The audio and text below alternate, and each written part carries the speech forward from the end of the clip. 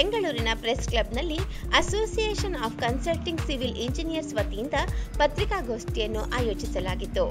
Bharat civil engineering ಭ್ರಾತೃತ್ವಕ್ಕೆ ಸೇವೆ ಸಲ್ಲಿಸಲು ನಿರಂತರ ಪ್ರಯತ್ನದಲ್ಲಿ 2 ದಿನಗಳ ರಾಷ್ಟ್ರೀಯ ಸೆಮಿನಾರ್ ಮತ್ತು ಪ್ರದರ್ಶನ, ವಿನ್ಯಾಸ ಮತ್ತು ನಿರ್ಮಾಣ ತಂತ್ರಜ್ಞಾನಗಳಲ್ಲಿ ಇತ್ತೀಚಿನ ಅಭಿವೃದ್ಧಿ REDECON 2022 ಸುಸ್ಥಿರ ಅಭಿವೃದ್ಧಿ ಭವಿಷ್ಯ ಎನ್ನುವ ವಿಷಯ ಕುರಿತು 2022 ನವೆಂಬರ್ 18 ಮತ್ತು 19ರಂದು convention hall NIMHANS campus Hosur ರಸ್ತೆ ಬೆಂಗಳೂರಿನಲ್ಲಿ ಆಯೋಜಿಸಲಾಗಿದೆ.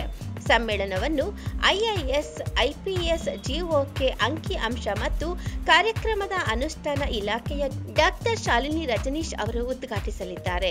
ಈ ಕಾರ್ಯಕ್ರಮವನ್ನು doctor Selvakumar IAS, PS, PWD, GOK ಕೂಡ ಅಲಂಕರಿಸಲಿದ್ದಾರೆ ಎಂದು ಮಾಧ್ಯಮಗಳಿಗೆ ವಿವರಿಸಿದರು. ಎಲ್ಲರಿಗೂ ನಮಸ್ಕಾರ. ನನ್ನ ಹೆಸರು ಅಜಿತ್ ಕುಮಾರ್ ಅಂತ, secretary association consulting civil engineer Bengaluru ಸೆಂಟ್ರದ್ದು. ನಾವು ಈ ಪ್ರೆಸ್ ಮೀಟ್ನ REDECON 2022 ಅಂತ ಸೆಮಿನಾರ್ನ ಆರ್ಗನೈಸ್ ಮಾಡಿದ್ದೀವಿ. ಅದ್ರ ಬಗ್ಗೆ ಎಲ್ಲರಲ್ಲೂ ಅರಿವು ಮೂಡಿಸೋಕ್ಕೆ ಈ press ಮೀಟ್ನ ಕರೆದಿದ್ದೀವಿ. So REDECON 2022 NIMHANS convention ಸೆಂಟ್ರಲ್ಲಿ 17 ಮತ್ತು 18ದಂದು ಆಗ್ತಾ ಇರೋದ್ರಿಂದ ಅದ್ರ ಬಗ್ಗೆ ಜನರಲ್ಲಿ ಅರಿವು ಮೂಡಿಸೋಕ್ಕೆ ಇದನ್ನು ಕರೆದಿದ್ದೀವಿ. ಈ ಸೆಮಿನಾರಲ್ಲಿ ಸಸ್ಟೈನಬಿಲಿಟಿ ಡೆವಲಪ್ಮೆಂಟ್ ದ ಫ್ಯೂಚರ್ ಅಂತ ಥೀಮ್ನ ಇಟ್ಕೊಂಡು ಇದ್ರ ಬಗ್ಗೆ ಸುಮಾರು 13 ಸ್ಪೀಕರ್ಗಳು ಅಕ್ರಾಸ್ ಇಂಡಿಯಾ ಇದ್ರ ಬಗ್ಗೆ ಇಂಜಿನಿಯರ್ಗಳಲ್ಲಿ ಜನಸಾಮಾನ್ಯರಿಗೆ ಅದ್ರ ಬಗ್ಗೆ ತಿಳುವಳಿಕೆ ಹೇಳೋಕ್ಕೆ ಇಷ್ಟಪಡ್ತಾರೆ.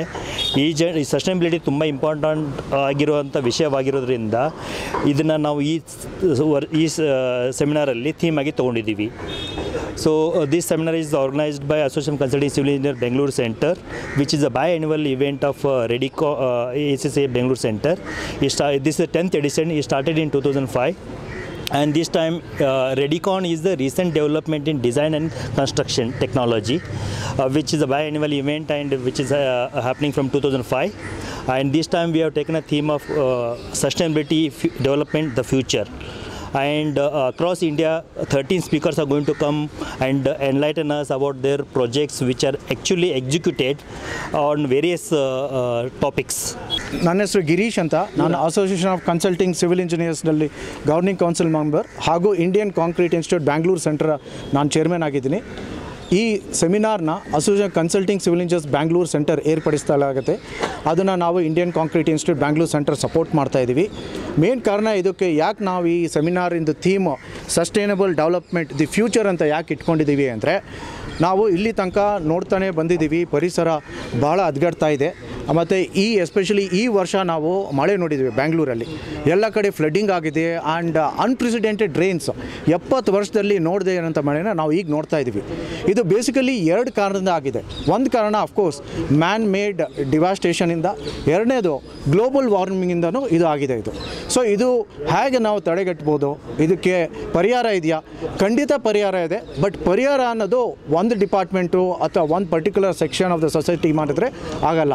ಇದು ಎಲ್ಲರೂ ಕೈ ಜೋಡಿಸ್ಬೇಕು. ಅದು ಬರೀ ಒಂದು ದೇಶ ಆಗಿ ಒಂದು ರಾಷ್ಟ್ರ ಆದರೂ ಆಗಲ್ಲ. ಪ್ರತಿಯೊಂದು ದೇಶ ಈ ಪ್ರಪಂಚದಲ್ಲಿ ಏನಿದೆ ಎಲ್ಲರೂ ಕೈ ಜೋಡಿಸ್ಬೇಕು. ಯಾಕಂದರೆ ಇವತ್ತು ಪರಿಹಾರ ಏನಾರು ಆಗಬೇಕು ಅಂದರೆ ಎಲ್ಲ ಕಡೆ ಮಾಡಿದರೆ ಮಾತ್ರ ಆಗೋದು. ಈಗ ಒಂದು ದೇಶ ಮಾಡಿ ಬೇರೆ ದೇಶ ಡಿವಾಸ್ಟೇಷನ್ ಮಾಡ್ತಾನೆ ಇದ್ದರೆ ಅದು ಖಂಡಿತ ಆಗಲ್ಲ. ಸೊ ಈ ನಿಟ್ಟಿನಲ್ಲಿ ನಮ್ಮ ಕಾನ್ಸ್ಟಿಟ್ಯೂಷನಲ್ಲಿ ಫಂಡಮೆಂಟಲ್ ಡ್ಯೂಟೀಸ್ ಏನು ಹೇಳುತ್ತೆ, even every citizen is responsible. So ಹಾಗೆ ನಾವು ಇಂಜಿನಿಯರ್ಸ್ ಆಗಿ ಕ್ವಶನ್ ಮಾಡ್ಕೊಂಡು what we can do for the society ಅನ್ನು ಕೇಳಿದಾಗ we have to create awareness.